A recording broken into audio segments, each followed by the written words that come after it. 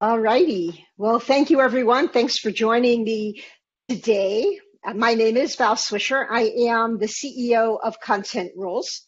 And today I want to talk about content transformation. There are a number of reasons why I want to talk about content transformation, but it came to me, I would say about a year ago, that every customer that I went to visit wanted to talk about digital transformation.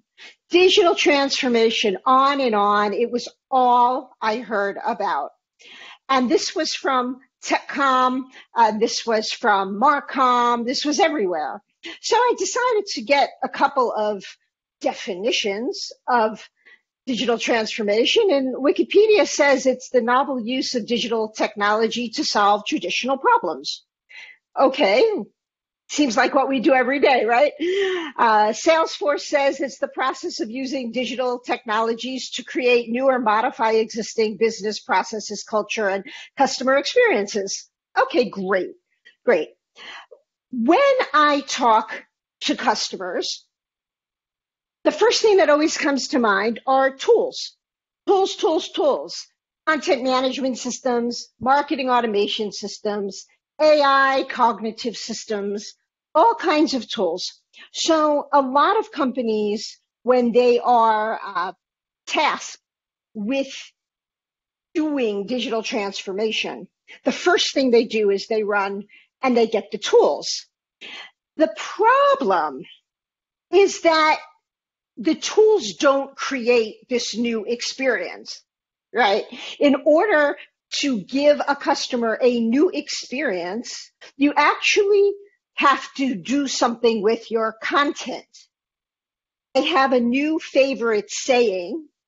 My new favorite saying is if you put the same crappy content into a new expensive tool, you end up with expensive, crappy content. So what I want to talk about really is transforming your content so that it works with these wonderful tools that we now have on the market. Because far too often I run into situations where customers have great tools, but things are still not working the way they want them to work. So what is content transformation?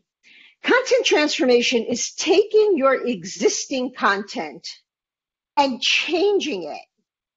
It's making that content more versatile. It's making it so that you can use and reuse that content. It moves your content from one size fits one to one size fits many. And as we're going to see today, it's more than just changing your file extension and file type. It's way more than that. It's really reimagining your existing content and your new content, because we all know the problems of monolithic content. Doesn't scale, you can't reuse it, really hard to search, inconsistent, redundant, all these things.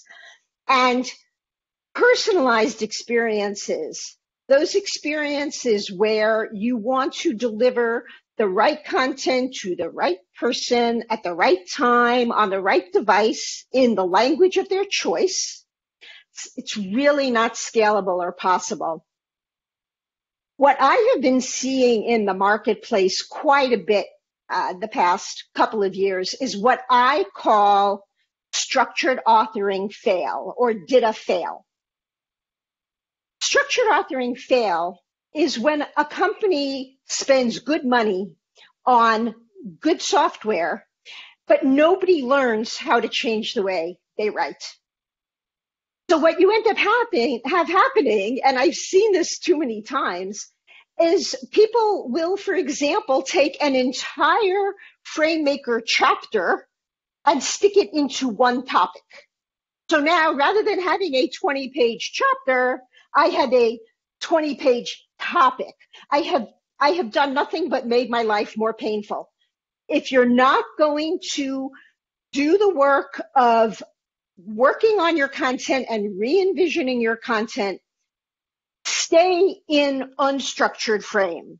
That's the tool for you. But if you want to use structured content and DITA, structured frame maker and AEM, then you need to move away from monolithic content and you need to transform your existing content so that you can use it the right way.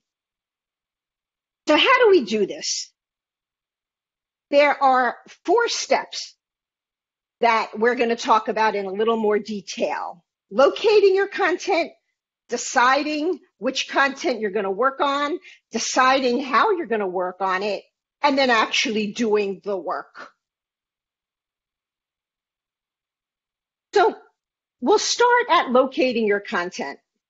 In the best of all possible worlds, you will locate all of your content. And if I had the video on, you'd see my hand going around in a circle, all the content. Where are you going to find your content? Oh my gosh, content is everywhere, right? Every repository shares hard drives. How much content is on people's personal hard drives? Email, Slack channel, wiki, every kind of source code management, Git, Perforce, whatever you have in the product itself, back of a napkin, wherever you can find your content, you want to find it. You need to first and foremost know what content you have. This is not a small task, as many people already know. And the longer your company has been around, then the more content your company has in more places, and you need to find it.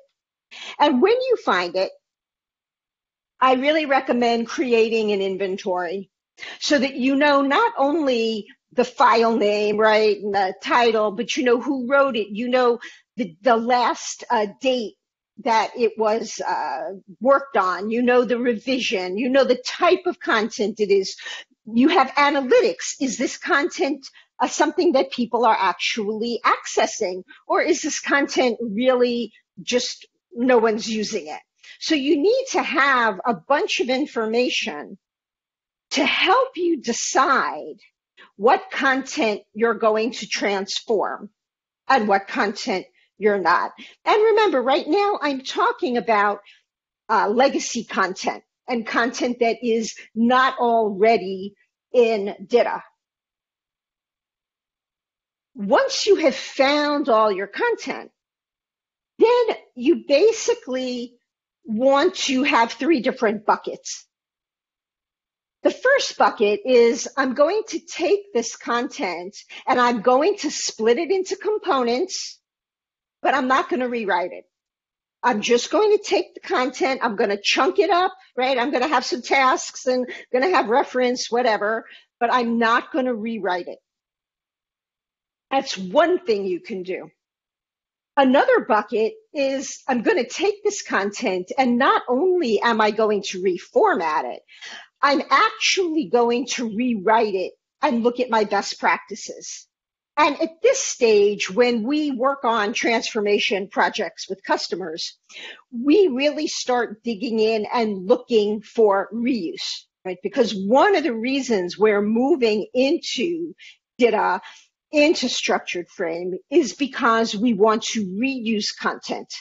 So I'm going to start taking that content and rewriting it, rewriting those different topics so that I don't have 7 of the same topic. I only want 1. So that's the second thing I could do. And then the third bucket of content that you'll end up with is content that you're just going to leave as it is. You're not going to transform it. You're probably going to have some type of repository for it, but you're not going to chunk it up or rewrite it or do any of those things with it.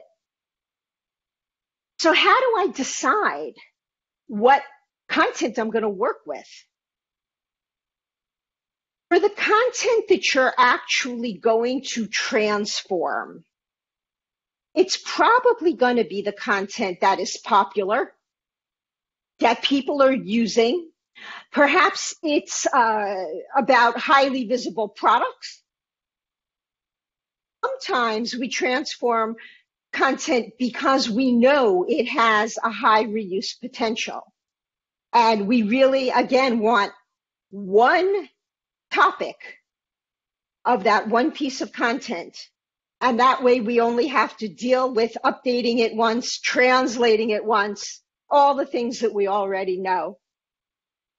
Evergreen content that is boilerplate, it's always there. Maybe it's your trademark paragraph or the whole support numbers, what to do if you have a problem information. So you're going to want to take with you when you move to structure this content that you really care about. The content that you don't want to take with you is probably short-term content or content that's about products that are no longer supported. I know sometimes we have to keep docs around even if a product is no longer supported, but for the most part, if you've end-of-life the product, you can end-of-life the content. Things that are time dependent, whether it's an event or it's something that has to do with a moment in time. Here's an interesting one. If the expense to transform the content is more than the value of the content, you really need to think about that content. Do you need it or don't you need it? If you think you need it, what can you do to make it more valuable? Content that nobody is looking at, that doesn't fall into those, evergreen, boilerplate type content. And when you have poorly written content, it's much better to rewrite it than to try to transform it. And we're going to talk about best practices in transforming the content so you know what I mean by this. But oftentimes, it's not just a matter of chunking it up and tagging it. We really need to rewrite it in a way that is reusable, where a chunk can be mixed and matched with other chunks so that you can create new and different assets when you publish. In my practice, in my mind, there are 3 different ways that you can go about transforming your content. The first one is software only. For example, frame to XML or Word to XML or InDesign or whatever it is. So converting your file formats. Software only, because there's software out there to do that. The next, and the one that I think is the most popular, is you're going to convert the formats, but you're also going to revise the content. So you're going to revise it so that it complies with your content models. You're going to revise it so that only task information is in a task, and you're going to have to tease it apart and get your conceptual information into concepts, concept topics, etc. You're going to organize it. You're going to have a taxonomy. You're going to need to tag it with metadata. And I know there's lots of other presentations over the course of this event to talk about all these other things.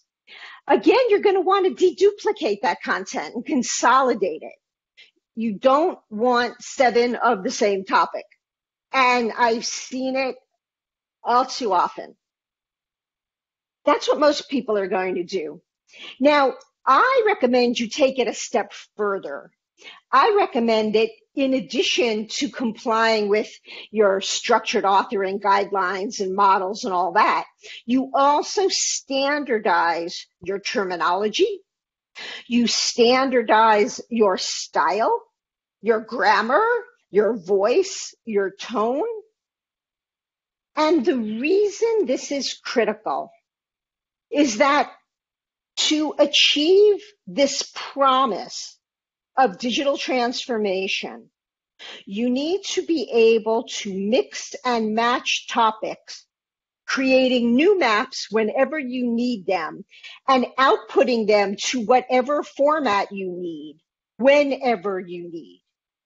And the only way you're going to successfully mix and match is to standardize your terminology, your style, your grammar, your voice, etc.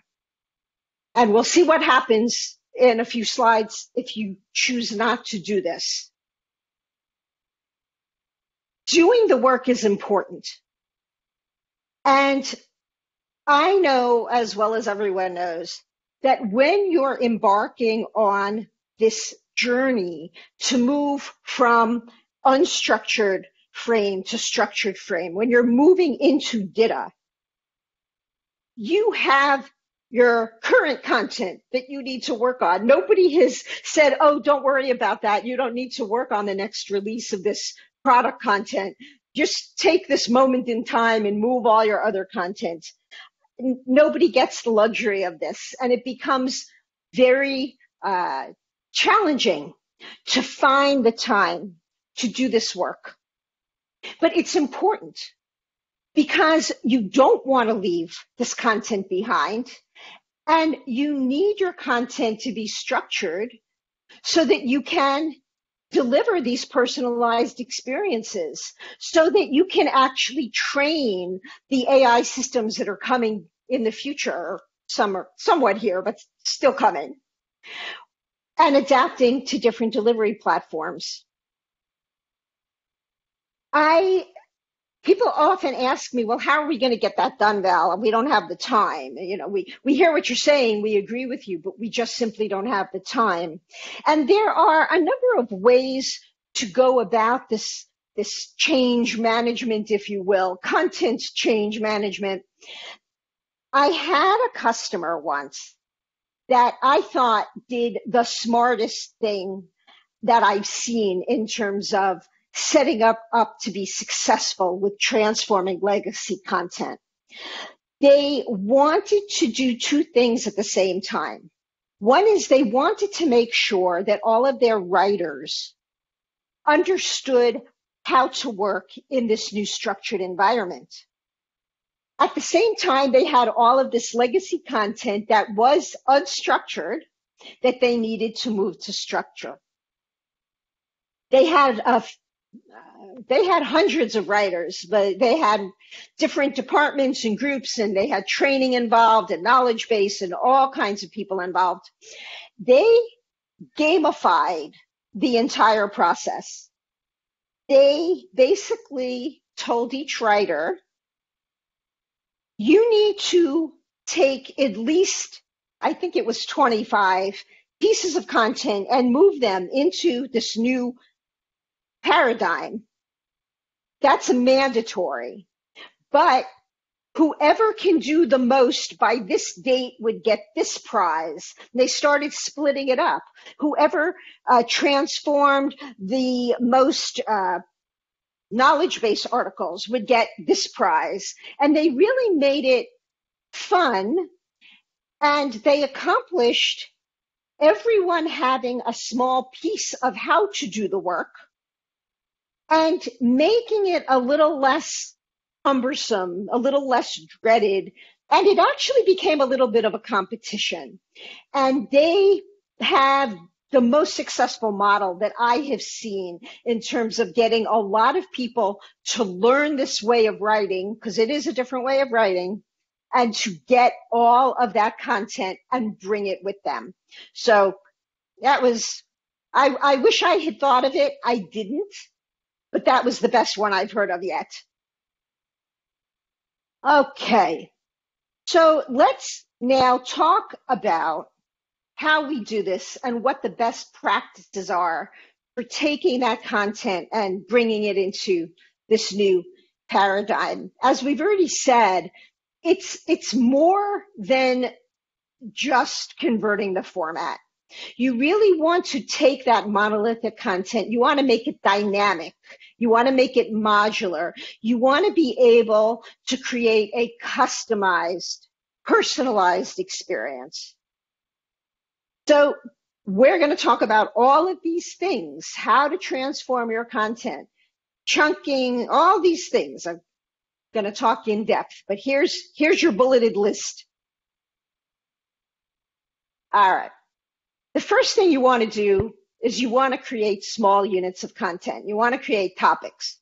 You want to make them versatile, reusable. You want to make sure that you're reusing content as much as possible so you don't have to have many variations.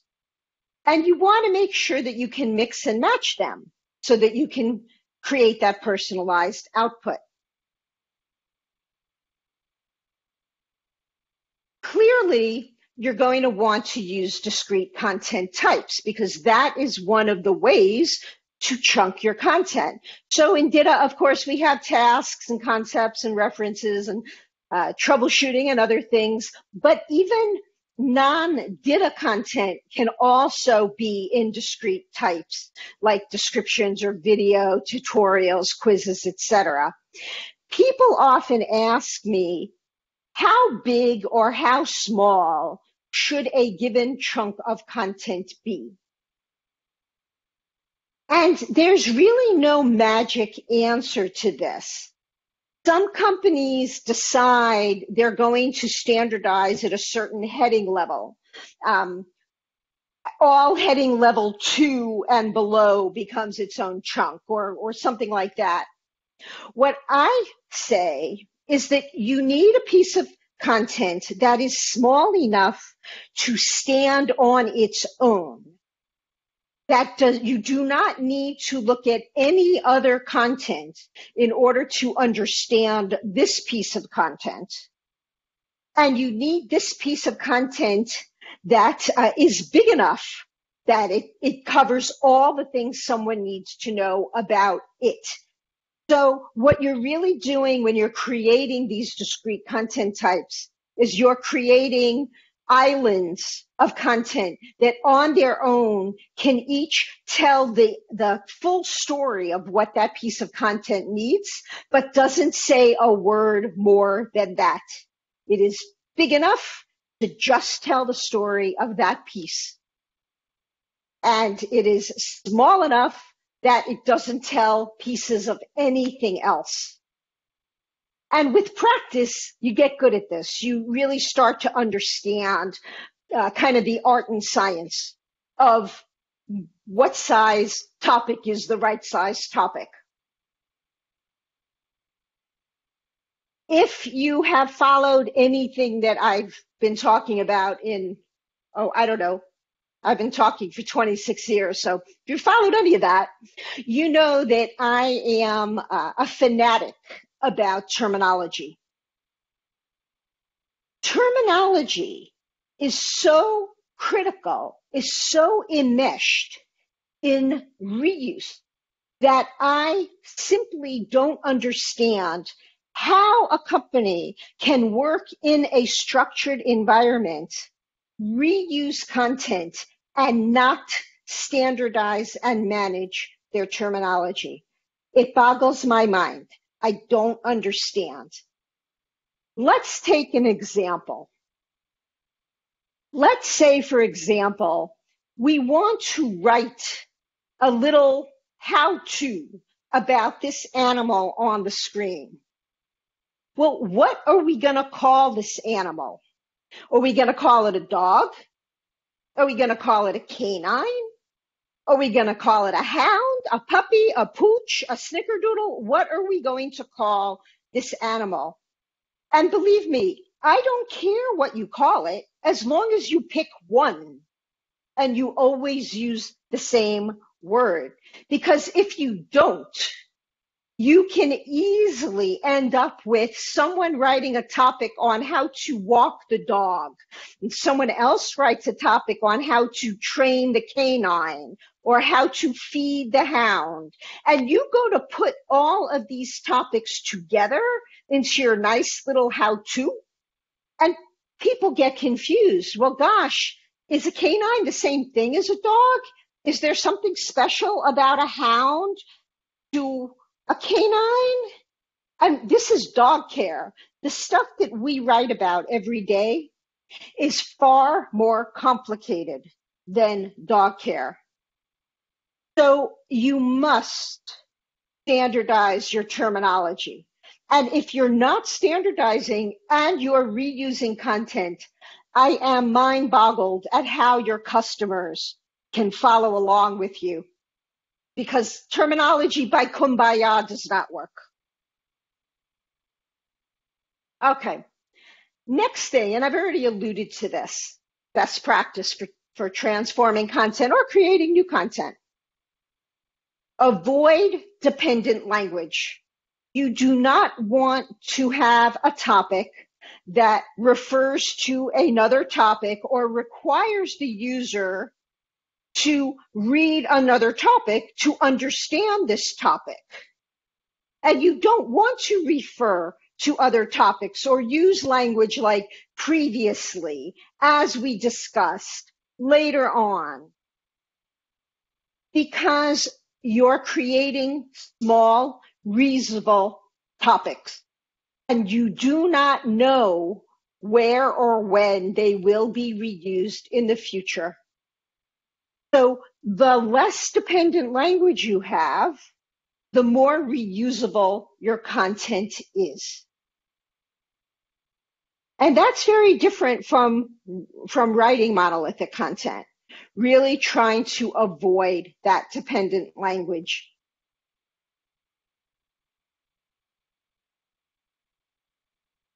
Something that we come across all the time, and this is important for structure, but it's really important just for good quality writing, and that is standardizing your titles, using consistent titles all across all of your content. And your titles are your guideposts. Their titles tell you, what is this information about? Why should I read it? People want to be able to navigate through your content quickly. The more you can standardize on your terminology, on your writing style, on your grammar, and on your titles, the easier it is for people to move through that content. We're not writing the next great American novel or next great European novel or wherever you live. We're writing technical information. So some messy content, messy titles that you find. If you have one asset that you publish and one title says creating user groups and another title says user management, and you've put them together in your asset, messy. Much better to standardize, create a new user group, modify a user group, right? Introduction to wonderful product, features, WP. I wish I had made these up, but I've seen this. Again, it doesn't matter what you pick, just be consistent. Wonderful product overview, wonderful product features, wonderful product installation instructions, whatever. Okay. Tutorials, tutorial this, tutorial that. Make it consistent. Consistency will never steer you wrong, especially when you're taking separate topics and you're putting them together. A lot of times we meander around the point we're trying to make. What I want you to think about, whether you're transforming existing content or creating new content, is I want you to pretend that your users are only going to see the title and the first sentence. So your first sentence should be the answer, if you will, to your title. Don't make me read through a paragraph or 2 or 3 before you get to the point. So start off really strong. Use clear words, use simple words, use as few words as you possibly can. The average reading level in the United States is between 6th and 8th grade. I've seen 6th grade, I've seen 8th grade, I've seen 7th grade. So let's just figure it's middle school. We want simple words.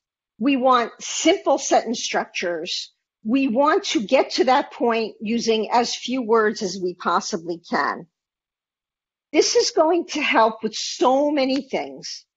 It's going to help you with readability on all levels. It's going to help you with translation. We just got through hearing all about XLIF and translation. The fewer words you have, the easier it is to translate, the less expensive it is to translate, and the better your translations are going to be. And it's going to help you with being able to mix and match your topics. Because again, the whole point of transforming your content when you're in a reuse situation is to be able to seamlessly put together those topics so that it looks like one person wrote everything. So start strong, get to that point, use simple words and use as few of them as you possibly can. See, this could have been 4 separate best practices right here. You should do that. Hopefully, you have structured authoring guidelines that really define everything that your writers are supposed to be doing. They define when to use what kind of topic type. They define things like how big a topic should be. They can also define your style rules. They can define your grammar rules. When you have an opportunity to take existing legacy content and move it into a new paradigm, you really want to take the time to make sure that what you produce follows your guidelines. If you manage the tone of voice and you want to manage your branding so that everything is consistent. And I know a lot of times we're working in technical content and we think there's no branding, or we think our content isn't being used in a sales situation, but we know that that's wrong. We know that people look at technical content when they're evaluating a major purchase before they buy. So we want to make sure that the voice and the tone and your branding is consistent across the enterprise. And you have this opportunity when you're transforming your content to make sure that happens.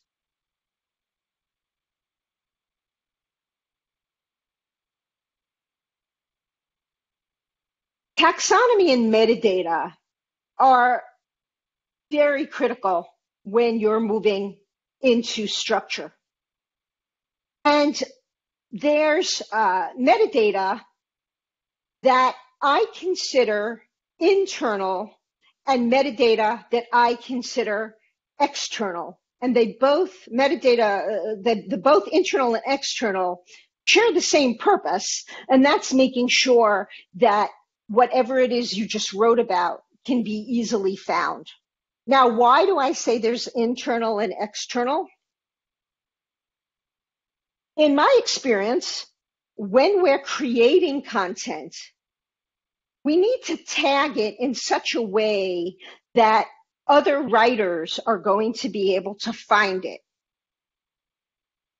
Because if I'm writing something and I know that my new first step, rather than starting at page 1 and going to page 300, my new first step is to check the CCMS and see whether a topic already exists. I need to be able to find that topic instantaneously, because if I can't find it within a minute or two, I'm just going to create another topic that's almost the same, but not exactly, to a topic that already exists. And when we tag for internal search, we often use different metadata, different keywords than what our customers might use to locate that content. Years ago, when I was a writer, I worked with a company that had they had code names for their products, and it was a hardware company. And there were two different versions of the same product. One had more features and one had fewer features. And the code names for these products were Fred and Barney. So until product management came up with a name for these products, we all referred to these products as Fred and Barney. And we're talking about a lot of years ago. And without fail, content was published to customers using Fred and Barney because someone had missed changing the internal code name with the real product name. So we're going to have metadata. I would never expect a user, a customer, to search for Fred as metadata, but I would expect my neighbor who used to sit next to me but now sits in their own house, my virtual neighbor who's also a writer, to be able to search on internal metadata, internal code names, and things like that. So for external searchability, we want to make sure that we have tagged every piece of content so that it can be easily found. So for example, this particular product is a medium blue cotton shirt, and I should be able to get to it from any of those search terms. So if I want to see all the medium shirts, I can see them. If I want to see all the blue, I can see them. If I want to see everything that's a shirt, I can see it. Creating your taxonomy, which is your organization, and then assigning appropriate metadata, which is the actual tag, is a very important and detailed process. It's not something that can be done quickly in a day. You need to spend time making it scalable. You don't know what you're going to need in the future. So you want to make sure that as you set up your taxonomy and your metadata, you allow for it to also be expanded as your needs change. It's an easy thing to say and a hard thing to do. Another best practice when we're going from monolithic legacy content into structured content has to do with figures and tables. You want to be really careful in how you reference them, and you want to make sure that you don't put the number of the figure into the figure, because once again, you do not know where this figure is going to be used. It could be used in many places. So you can work with variables. That's a way to do it. You certainly can do that. There are there are strategies to have, but the main thing is to define your strategy and to apply it consistently. So if you're going to use a variable, that's fine, but you don't want to embed it in the figure. You actually can't do that, but you don't want to embed any of that text in the figure. When you're referring to the figure, you need to be careful of things like above and below, because you don't necessarily know where this figure is going to be put once it's output. So you need to be conscious of the fact that labeling and referring to things needs to be well thought out in advance, and you need to have a strategy for it. Similarly, you don't want to embed your text in your figure. It's a problem with any automated process that is going to act on your content. So, for example, it's problematic in translation, right? Machine translation does not go into your figure to grab text. It's problematic for any optimization software, like if you heard Volker from Acrolinks today. So Acrolinks or Congri or HyperSTE or Cordoba, any of those. You want to make sure that your text is separate from your illustration. The best practice that I have seen is to use callouts that are numbered, and then to have a table that, or usually it's done in a table. I mean, you could do it with a list, but a table is usually the best way to do it, that defines each number, and then that's in text, and then all these different automatic types of processes can act on that text. All right, so digital transformation is more than new tools. If you take the same crappy content and put it into an expensive new tool, you end up with expensive crappy content. I'm like, sing along with me.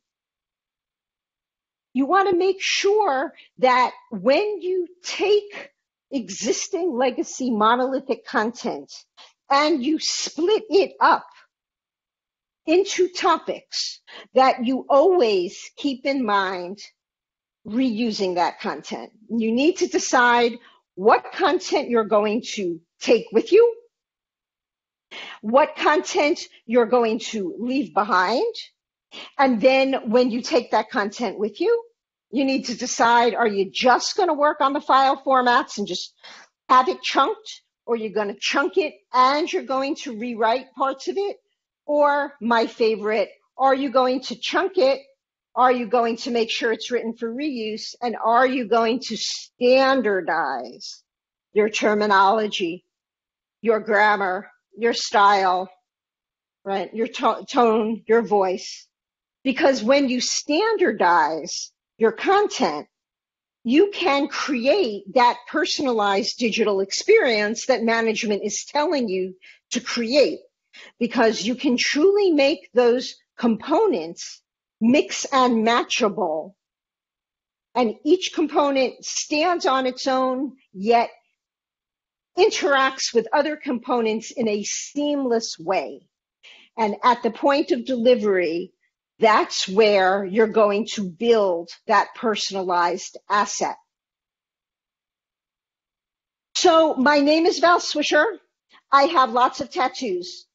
I believe that content should be easy to read, efficient to create, and cost-effective to translate. It's been my mantra for a long, long time.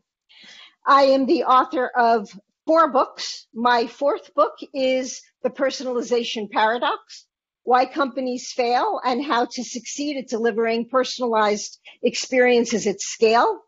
And it will be published this year, come hell or high water, by XML Press. I own a company called Content Rules. We've been in business for 26 years. We work with customers on every part of their content journey. We help customers develop a strategy. We help customers move from unstructured content to structured content. We help customers with their global content strategy.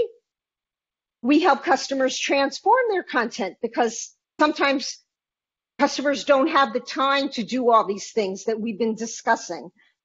So we come in and we do that for you. We also do a lot of writing and editing and illustration and course development and anything in the content development arena. And we work with both Acrolinks and Congri. We are a reseller and service provider for both of those optimization software packages. And we can also help you, even if you don't have one of those software packages to make sure that your content follows your standards. You can find out all about this at contentrules.com.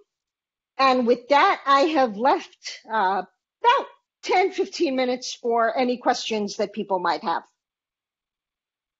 Great job, Val. Great job, Val. Yeah, thanks so much. I always really love the style you present. You have so much energy and passion. It comes over so cool that you're really soaked into the presentation and you're listening to it and watching the slides and so on.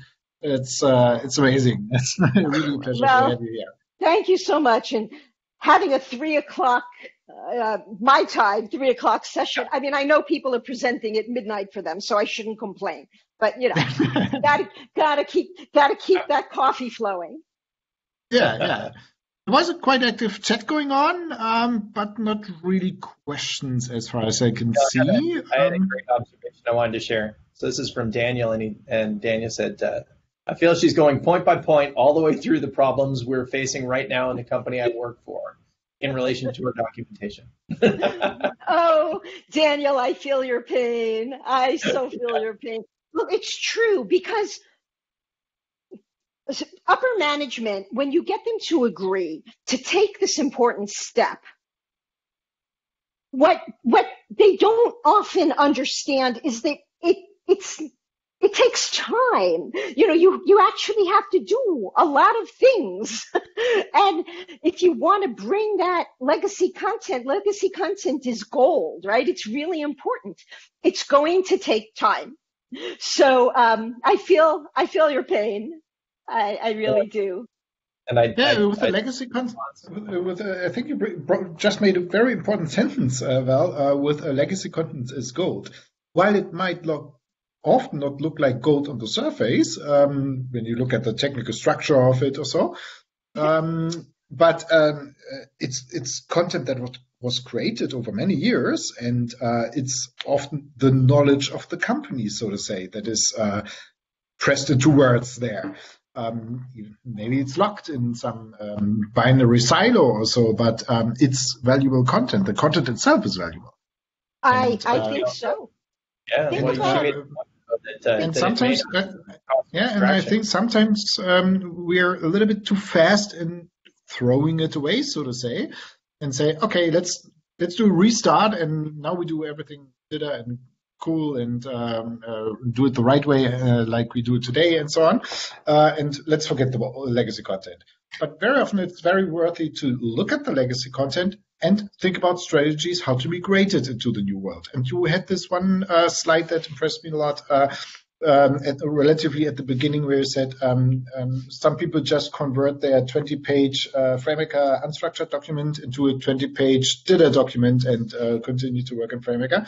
And they have a long monolithic 20-page DITA topic. And that is exactly what I see a lot as well. In FrameMaker 2020, by the way, we have a document splitter where you can automatically split down and chunk down topics based on headings and so, because that's exactly the point. It's not enough to just do a one-on-one conversion. You also need to think about how to restructure the content and break it down into smaller chunks and so on. So, it's interesting. A lot of good stuff in this presentation. We have a name for that. We actually are working with more and more companies that are in what we call DITA round 2, meaning they deployed DITA a while ago, but no one ever taught their writers how to write for a structured environment. So, and years ago, we didn't have, a tool like what you provide where it would chunk even at a heading level. But even if we did, people didn't understand. So it's amazing to me how many companies we are working with right now, today, that have 20-page topics. And when they want to start something new, they copy and paste the topic and start tweaking it. And I'm ready to throw myself out a window. I mean, why did you go through this pain? Why go there? So, yep, absolutely. Yeah, that document splitter is very handy. And particularly when you're going to be moving that content into any sort of structure, perhaps data. And so the new feature video is pretty good on that. I had to put that together. That was one of the longer ones. So if you guys need a quick instruction on that, just run to YouTube and search that out. Yep. But let's remember that it's more than just chunking it up. You know, you can't just chunk it up. Yeah. Especially if you want to mix and match between, different kinds of outputs.